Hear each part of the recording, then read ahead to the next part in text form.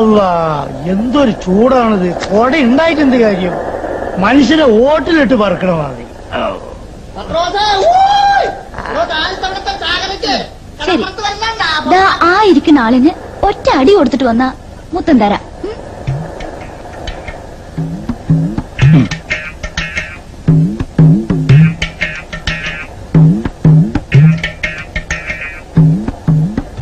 ചെല്ലഞ്ചേട്ടൻ ഇവിടെ ഇരിക്കുക.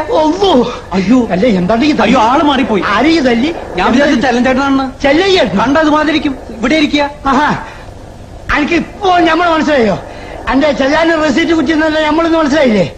മനസ്സിലായി. ആ വിടി, വണ്ടി വിടി.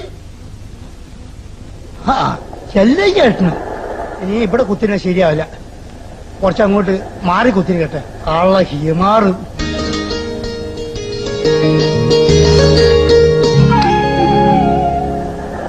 ഒന്നുകൂടി തല്ലി വന്ന ഒന്നുകൂടി തരുമോ?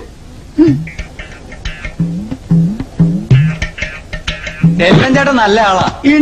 ചെല്ലഞ്ചേട്ടനാണെന്ന് വിചാരിച്ചു ഞാൻ അവിടെ ഇരിക്കുന്ന പച്ച ഷർട്ടാനെ. അയ്യോ, കള്ള നായിന്റെ മോനെ അടിച്ചെന്റെ അണപ്പള്ളി ഞാൻ തെറിപ്പിക്കും. എടാ, പച്ചക്കുപ്പായിട്ടിട്ട് അവിടെ കുത്തിരിഞ്ഞ് ഞാനാണ്.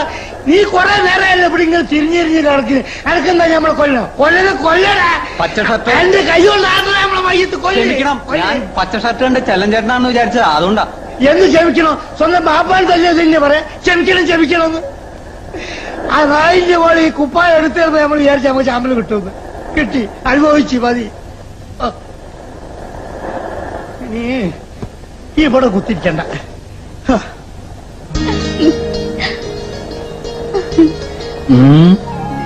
ഇനി ഒന്നുകൂടെ തല്ലാവോ? ഒരു മുത്തം കൂടി തരൂ.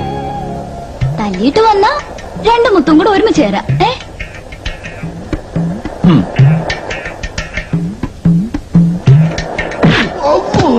ആ പച്ച ഷർട്ടുകാരനെ ഞാൻ വെറുതെ അടിച്ചു. ചെല്ലഞ്ചേട്ടൻ എവിടെയായിരുന്നു?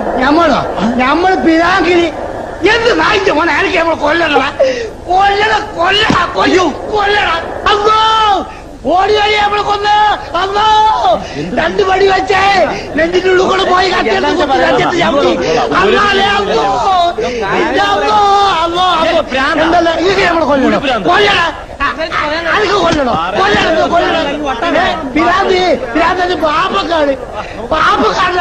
പാപ്പക്കാരനായിട്ട് മക്കളെ. ഈ കടപ്പുറത്ത് വന്നില്ലെങ്കിൽ പിരാന്തില്ലാത്തവരും പിരാന്താക്കല്ലേ അല്ലേ? നമ്മൾ പോവുകയാണ്. അമ്മ